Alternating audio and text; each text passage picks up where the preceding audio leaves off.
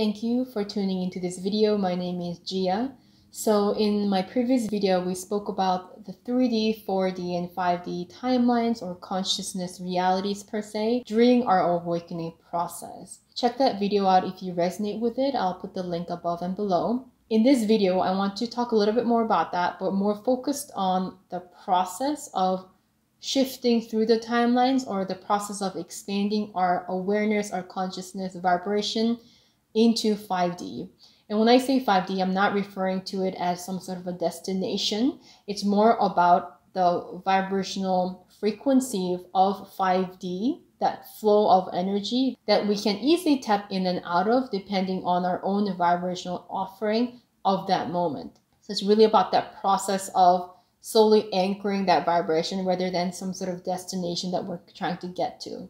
And in addition to that, I want to share some of the patterns that we can get into during our awakening process, which is this feeling of feeling stuck or being in this state of stasis or even feeling lost during our spiritual journey, and talk a little bit about why that tends to happen. So 5D consciousness or 5D vibration is really about that process of taking all the cords that we've plugged in the outside world, taking that and plugging it inwards as a way to start our inward journey. And I'll talk more about that as we go on.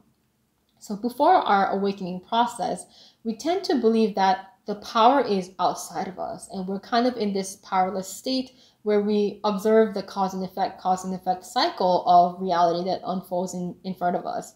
So from here, we tend to think that, oh, it's that person that makes my life miserable. It's that thing that happened, that childhood trauma that's causing me to be like this, and I have no power to change that.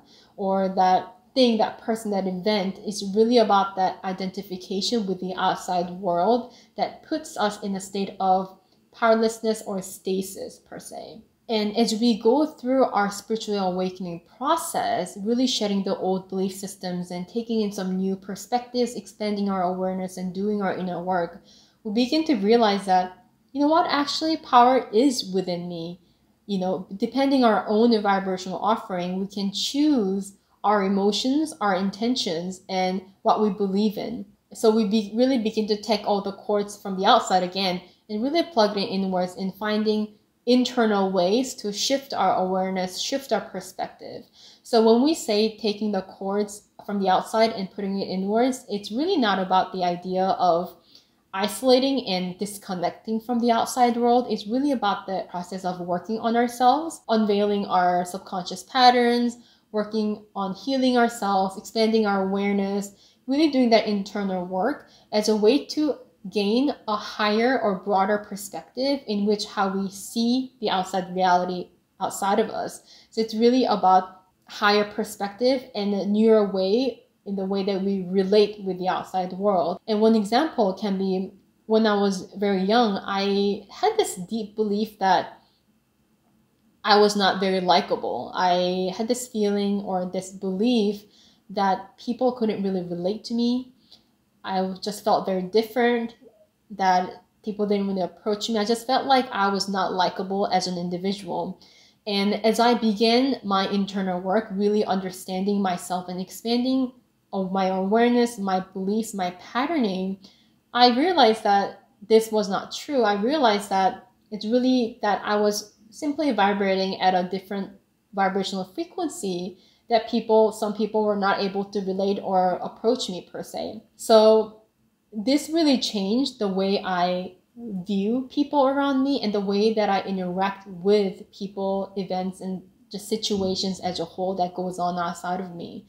So in a way, it's gaining a deeper connection with the outside world and gaining a deeper understanding of what's going on. So going back to that plugging inwards process, we all do this in our own unique way. These unique ways seem to kind of reflect our own soul traits or mission or gifts per se. So there's a variety of different ways in which we really go through this internal process. But some examples might be some people like to use art as a tool to really express themselves and understand themselves. Some people sing, play music, create music. Some really begin to take meditation seriously as a tool to understand themselves on a deeper level.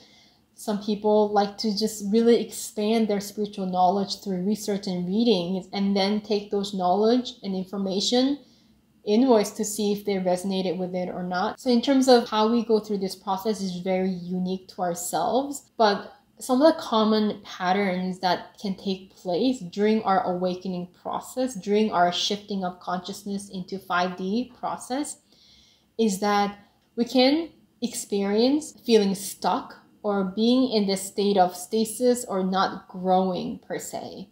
And this takes place in a lot of different forms, but usually this happens when we forget that we're plugging ourselves inward. So unconsciously or subconsciously begin to plug ourselves in the outside world again. And this happens in a very subtle manner sometimes that we don't really recognize it until later on.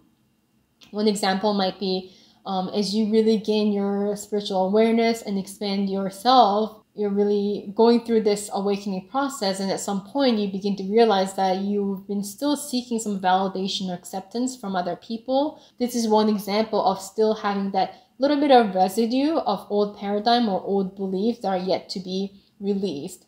So when you're feeling stuck or feeling the stasis or even feeling lost, it's a really great opportunity to check in with yourself to see, are you actually plugged in inwards or are you plugged in the outside world? And this plugging to the outside world usually comes from some sort of fear-based energy or fear-based belief.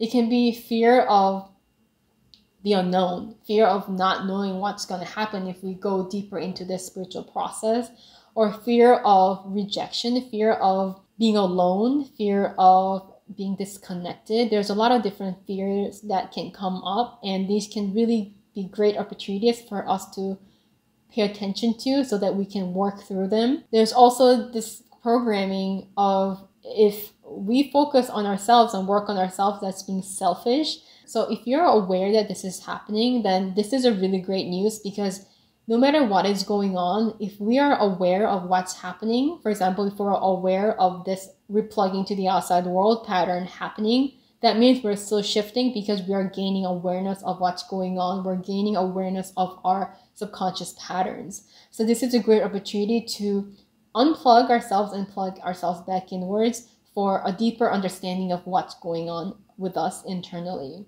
From this internal work is where we have deeper access to our intuition, our inner guidance system, different ideas of service or mission. So this internal work is actually gaining of a lot deeper level of power than the illusion of looking for power from the outside world. So again, 5D consciousness or 5D vibration is really about the internal awakening process. So whenever you feel like you're being stuck, or you feel like there's a lack of shift or growth, or you just feel lost per se, it's very important to check in with yourself to see if your attention or awareness is plugged into the outside world.